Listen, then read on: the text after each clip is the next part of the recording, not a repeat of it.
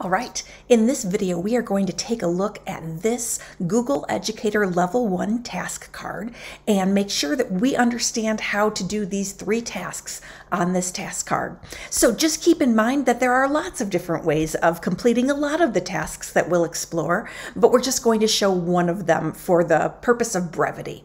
So we're going to create a document, give it a title, then we'll put that document in a specific folder, and then we will look at uploading another document that might be stored on your computer to the same folder. Let's get started.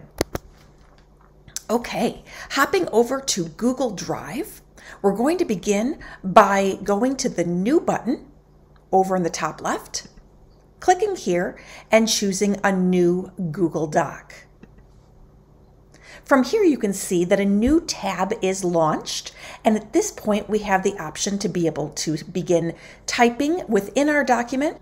But what we want to do here is head up to where it says Untitled Document, click here, and then delete the untitled document words and write Q and A. Now, if I click somewhere else off of that box, you'll see these icons here appear next to the file name. This icon right here is the move icon. So it's a little folder with an arrow in it. We're going to go ahead and click on this.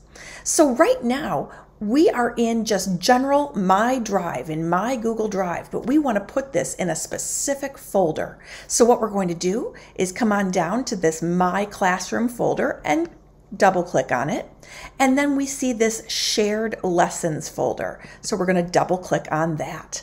So now that we're here in this Shared Lessons folder, we are going to choose Move Here. And now our document has been created and it's been moved to that folder.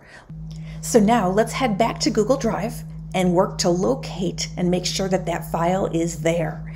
So here we are in Google Drive. We're going to head to My Classroom, double click on it, then we'll head to Shared Lessons, double click on it, and now we can see that our Q&A document is here stored inside of this folder.